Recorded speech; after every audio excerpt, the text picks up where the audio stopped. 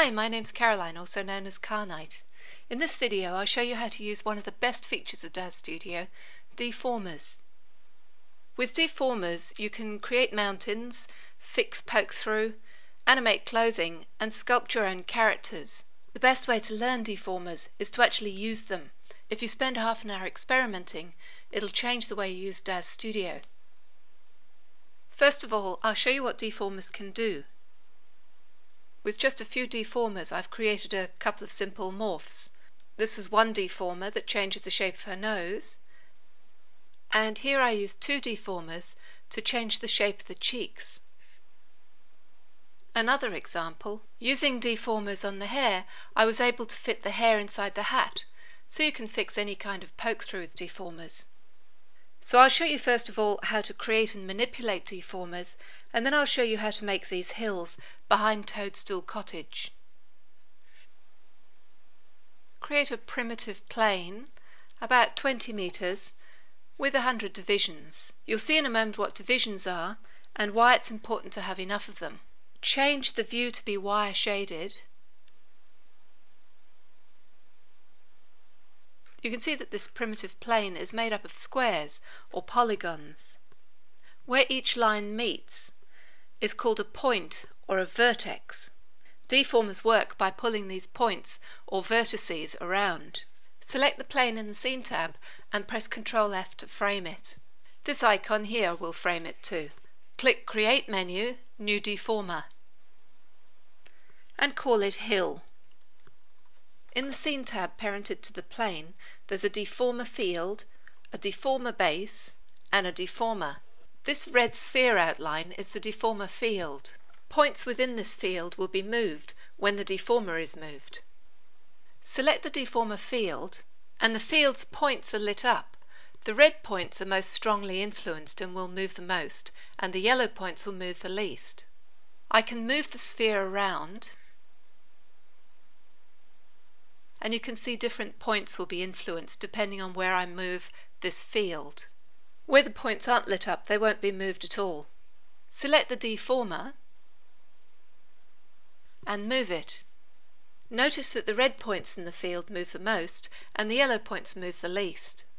Select the deformer field and move it, and the deformed points move with the field. I can scale down the deformer field. I'll change this to 50,000. The points stay moved the same, but the field is smaller. Now I'll select the deformer and move the actual points. If I scale the deformed points, the red ones in the field move closer together. And that's basically what deformers are. It'll take you about half an hour of scaling and rotating and translating both the field and the deformer itself to get a feel of how you move the mesh with the deformer and move the field of influence with the deformer field.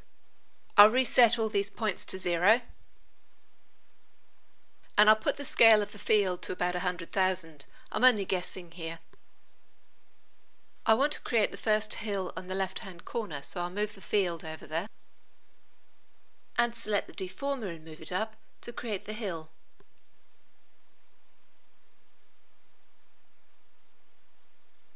Now I'll convert this deformer into a morph. Select the plane in the Scene tab and bring up the Deform tab, which is on View menu, Tabs, Deform. Tick Create Root Control Parameter, delete applied deformers and apply spawned morph, and then click Spawn Morph, and I'll call it Hill 1. And now the deformer has been deleted, but over on my plane I have a morph.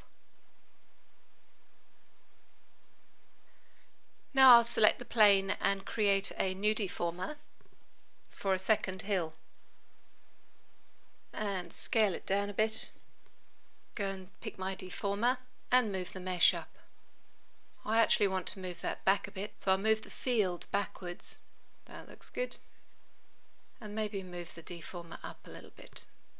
Now I'll select the plane again and create another deformer on it and scale that down and grab the deformer and make another bump. Notice how I'm alternating moving the field and the deformer. The field moves the influence of the points and the deformer moves the actual points. You probably won't understand this until you actually do it yourself. In the front here I'm going to put Toadstool Cottage. Now this plane has two deformers. When I spawn the morph, it's going to take both these deformers and put them into one morph. So I'll make sure I've got the plane selected, go to the Deform tab. I've got Root Control Parameter ticked, delete the applied deformers and apply Spawn Morph. And I'll call that Hill 2. So now I have a Hill 1 and a Hill 2 on my plane, and no deformers showing. I'll put it back to Texture Shaded now, and load up Toadstool Cottage, which is available from DAZ 3D. And I'll scale the plane up to fit the background. This is the top view of Toadstool Cottage, and you can see the ground plane comes with it, so I can take the texture from the ground plane and apply it to my hills. View menu, tabs and surfaces will show me the Surfaces tab, where I can change all the surfaces. Choose the Surface Selection tool on the Tools menu and click on the surface to select it. Take note of the name of the texture file on the ground plane because I'm going to use this same texture on the hills. Now click on the hills to select the surface of the plane, and in the diffuse channel select the name of the texture that was used on the ground, and the same texture is applied to the hills behind the house. You could also go on the internet to cgtextures.com and find a suitable texture there. This is a render of Toadstool Cottage, and this is the render with the hills and light domed sky behind it. Of course, these same deformer techniques can be used on a head for sculpting. You'll have noticed that I've talked about the field and I've talked about the deformer, but I haven't talked about the base. I'll show you what the base looks like.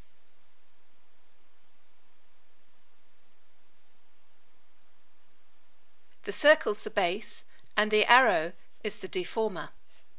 The base is most useful when you're rotating, as it gives you the centre of rotation. For example, I'll give Victoria 4 a hooked nose. First of all, I move and scale the field to highlight the points on her nose. Then move the base to the centre of the nose. I haven't moved any points with the deformer yet. When I rotate the deformer, it rotates from the centre of the base.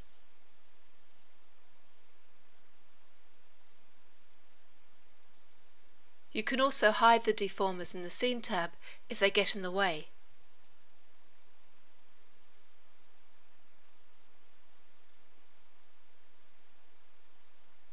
This is an example of a head where I've put a number of deformers on. There's some for the cheeks, the corner of the mouth, the nose, the chin. I've also got one to narrow the head. I always find it easier to put the texture on before I start modelling, so I can try to shape the face to suit the texture. I'm sure you've all had moments like this, where you're using an odd body morph and the clothes just won't fit. This example is speeded up to show you how easy it is to fit.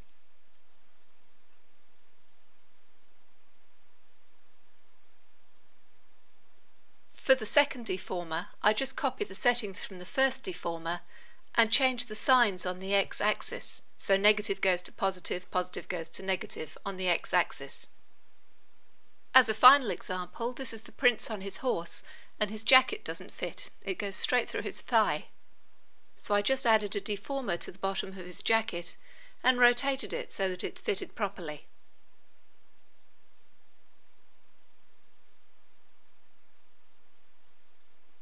You can get really creative using deformers. Thanks for watching.